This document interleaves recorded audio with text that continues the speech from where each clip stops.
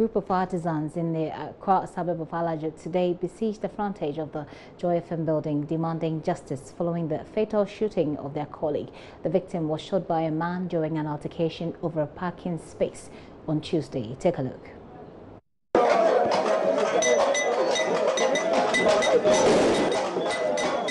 We know that Yabwedi, a 32-year-old mechanic, on Tuesday was shot at a mechanic warehouse at Alajo. Now, today, news we've gotten is that Yabwedi has passed on. He died at the Greater Accra Hospital in the late hours of Wednesday evening.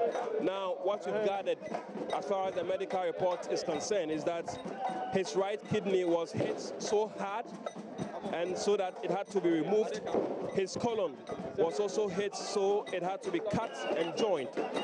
He lost so much blood, over 12 pints of blood was lost and had to be pumped back into his system. All of that were done, but the young man couldn't survive. He's passed on.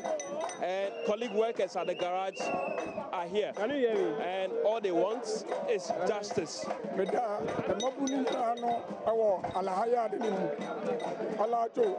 Nana sana de mamuni mamu ba hobi be report ye no atie ni so wa free mu ye nyina ye hia ni sa atendre ni be ye duma se na be ye duma ni etimi ni kono ku no because yakoso ya the police onya we no kitetuo oba ye o say national security mi na nana mi na timi minim de timi ye mi na from nana munim de nana timi ye ana oyi to no ma one shot ewiem ye no ana ode da ka ne kire ye nua ne so.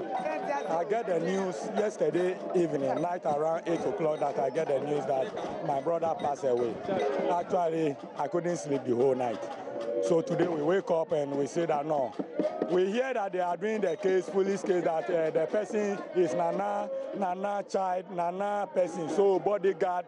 So we don't know. We know that when we come to you media, we will get the result that we need. That's why, and you people were there yesterday, the day that the accident happened. You were there. So we know that when we get to you, you hear, and Nana himself will hear, will listen to us, will know what happened.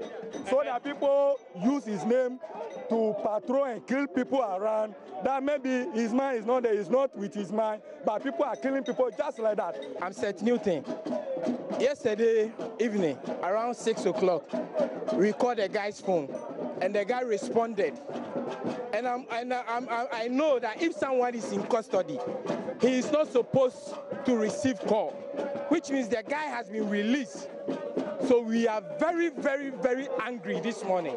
In fact, receiving the call confirming to us that he's still out. So you think the case is going nowhere? No, we don't think the case is going nowhere. But our angry is that the whole country should support us, should support justice. It's painful. This kind of boy doesn't talk a lot. And don't even, since I was in that yard, it was 20 years now. I don't see that boy agree with somebody else.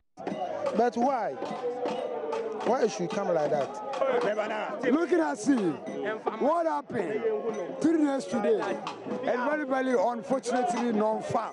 What I can say, because looking at Mayo Muhammad and looking at police people that has been doing, and looking at boy that has been for sighting finished and working to him as usual, he just finished working, and this thing has happened to him.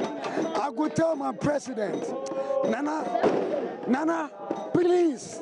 Nana, please. Nana, please. Nana, be out. All right, so here are the premises of Multi TV, and all they are calling for is justice. They want President Akufo-Addo to ensure that the guy who perpetrated this crime is brought to book and that justice prevails. Otherwise, they are also threatening. They are going to mold guns and put in their own pockets to go around perpetrating same. From here at the Multi TV premises, this is Latif Idris reporting for Joy News.